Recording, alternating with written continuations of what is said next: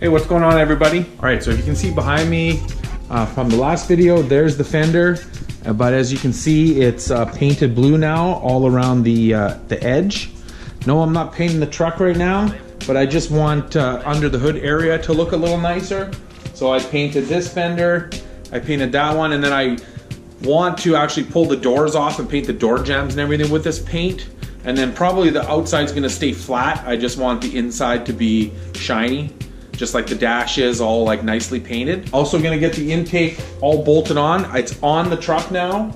I actually hooked up the vacuum line here, which goes to the fuel pressure regulator and to the map sensor, and then it goes into the back of the intake. I also figured out the hose for the power brake booster. This is actually a factory, like from a GM truck that the engine came out of. It's off of there. I just have to cut it shorter. So let's get on doing that and get this intake bolted on and get this fender on the truck. Who knows what else we're going to get into, so stay tuned and let's get to it.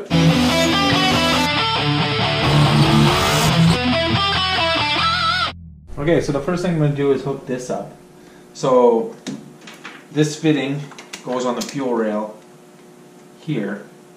So there's lots of clearance around all that. And then the injectors, last injector's over here. So yeah, so that's going to be good. So I'm just going to shorten this up a bunch because, like I said before, this is from a full-size truck, so I don't need all this hose. So I'm just going to cut it. These, I had a white one of these on here. Mike said it didn't look good, so I actually found a black one, which I think looks better anyways. I figured it white went with this, but he says no good. Put that on there, and there we go. So that's on now.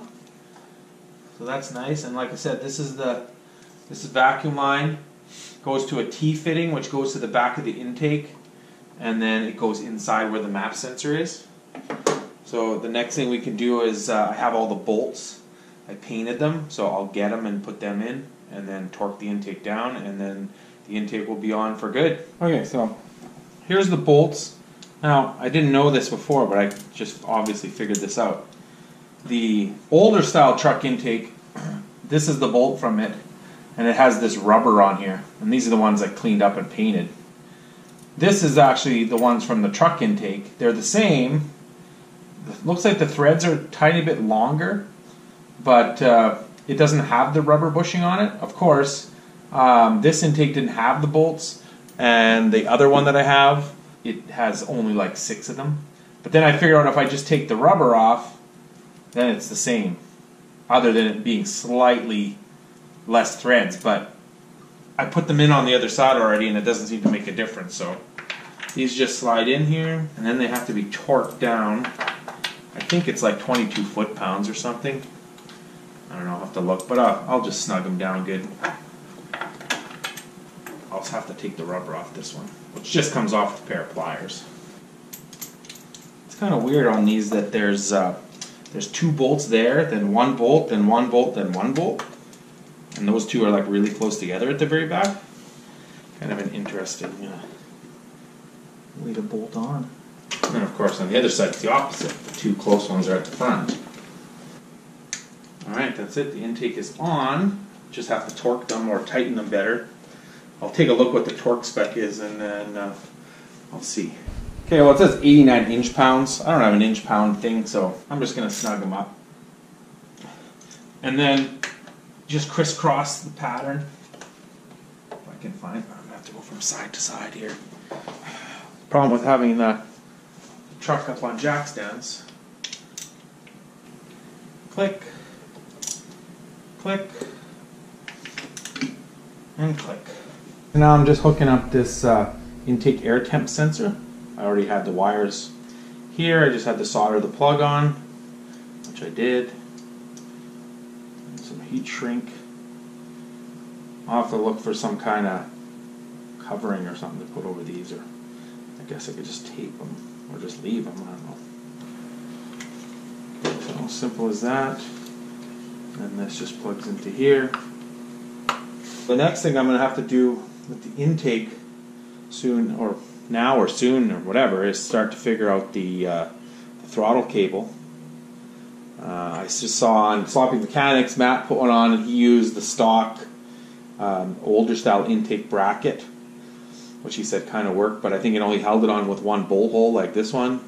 So I don't know if I'm gonna make something that comes off these two bolts and goes down, or comes up off these two bolts maybe or something. It's kind of like what I had to do on my car. I had to make one, so yeah, I'll have to think about that now. Everybody's been bugging me about this pulley here, that it should be black and not silver, which I tend to agree, so I'm just going to zing it off and then paint it black. Hopefully this crappy gun can get this bolt off, I don't know. Oh, look at that. Got zinged. Zinged off. I'm just going to clean it up and paint it black. Okay, so as you can see, the fender's all painted, pretty much ready to go on. What I ended up doing is taking some thin vacuum line, actually leftover vacuum line from the fuel pressure regulator, and I cut a slit in it and put it on the edge here, make it so that it'll butt up nice against the firewall. Also, as I'm putting it on, it won't scratch it. Alright, so as you can see, I got the fender on.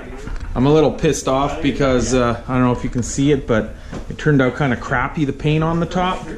Everywhere else turned out really good on the side and everything. Just right on the top, of course, where you can totally see it, is where it's kind of crappy. So, but I put the fender on anyways. I am gonna just wait till it dries in a couple days and then lightly sand it and give it another coat of paint. I'll just mask off what I need to mask off. And there's Mike. Hey, we're about to live stream. If you guys don't watch, every Wednesday, 8 o'clock or ish, 8 o'clock ish. We're past 8 right now, but we go live. Well, there you go. We do a live stream, so you guys should come check it out one Wednesday or every Wednesday. It's usually lots of fun. Getting to be springtime in Winnipeg. Finally. We're actually able to be outside. Outside and comfortable. Yeah. Yeah. It's cold. Hey. Oh, it's on me. Hey. He's in shorts. He's in shorts. Yeah. So it's getting to be short season, which means cruising and racing season. Portage is cleaned up. Portage is getting cleaned up, and that's the cruising street that we go cruising on. So hopefully by this weekend we'll have some cruising action going down, maybe. Maybe. I'm not going to get too much more done tonight. There's a bunch of dummies here, as you can see them out there. No, I'm videoing, not live. Not live yet. So I'm going to continue on this tomorrow. So now it's the next day. I'm out here again. So my plan today is to sand this fender. So as I don't know if you can really see it, but it also got some runs in it a little bit. I guess I put the paint on a little too heavy. So I'm going to sand this top. Everything else is good except right here.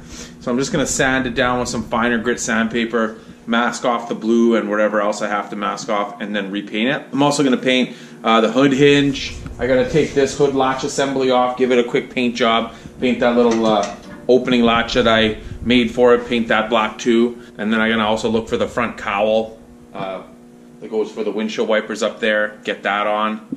And then I don't know what we'll do after that, but we'll get that stuff done first. So the guys are here for a happy hour drink. Hour. It's Friday. So we got it is Friday, yeah. We got a little package from somebody. So we're going to open it up and see. Oh, I already wrote over his name. It was Scott from You wrote over his name. somewhere. New York, maybe? Anyways, open it. Maybe there's a letter inside. Or a note, I mean. I scribbled out his name because I didn't want to give any details away. Oh no, what is this? Hopefully you didn't cut it. Fart bags! Nice. Clayton needs those. I don't need Perfect. Did those make fart sounds? No, it's like whoopee cushions. But No, I think they're like, they smell or something. Right? Fart bags. I thought it was like pimp juice for a second, it looked like. Yeah, I know there's a pill in there. You pop the pill, Oh. and then it fucking chemically reacts and Awesome. they explode. And shit, well we got one for each we used of to us. use these on the transit buses. all We'll the use time. these on fucks, maybe. Yeah. Oh, they stink bad. He's not looking. Oh no. Oh. The liquid ass. Liquid ass. Oh! We That's awesome. Fart prank. our buddy had that stuff and we smelt it. That stuff's very bad. Very bad. That's hilarious. But it has its uses. Well, we'll definitely real ass. find some things to do with that. 5-star service is our goal. Save a buck enterprises. Novelties. Yeah. That must be what it is. No, Yeah, but he didn't. No, that's package him. that That's himself. him. That's who he is. Oh, Yeah, because it said it before Mike scribbled it out. It said Save a Buck Enterprises. Okay. Perfect. Scott, So this is the guy's company. That's awesome. So we got here eBay user ID, no spaces, Save a Buck Enterprises, www.saveabuckenterprises.com wholesale. That's awesome. So if you want to get some fart juice or whatever, novelties, pranks, and gags at silly low prices. Awesome. I will check it out. Maybe I'll order something. Yeah, cool. Thanks a lot, man. Awesome. Thanks. We can always use some farts. Yeah. Well, not really. As if there's not enough. We got enough farts around here, but you never know when we might need one and there's not one available. So thanks.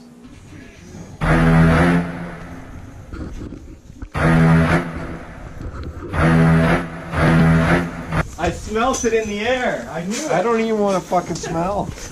You just want to see me gag again. I thought Clayton farted. No? No, but put that away. Mike's complaining it smells like shit over there, so I guess it was a success. So thanks, Sean, for the farts. I got this on, all painted up. Made that spacer. No big deal, that's all done. I got the hood hinge painted too, but I can't put that on yet because I got to sand this. So I'm going to sand this now. Actually, Mike is getting the S-15 ready. He actually insured it.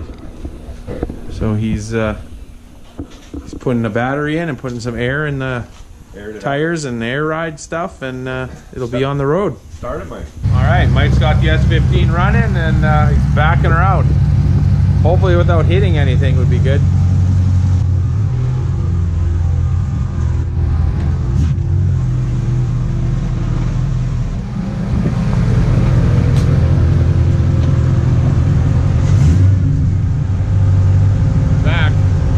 Scuffed it down with a red pad, one of these Scotch-Brite pads. You can see now it looks a lot smoother and nicer. So now I'll mask it off and give her a paint job. Right, Clayton? Lock her in the push. Put 2 coats of paint on, and now it looks really nice. So I don't know why it did that, but it definitely turned out good. So there it is. That's mostly the engine compartment. I still got to put the charge tube on here, which is probably the next thing I'm going to work on.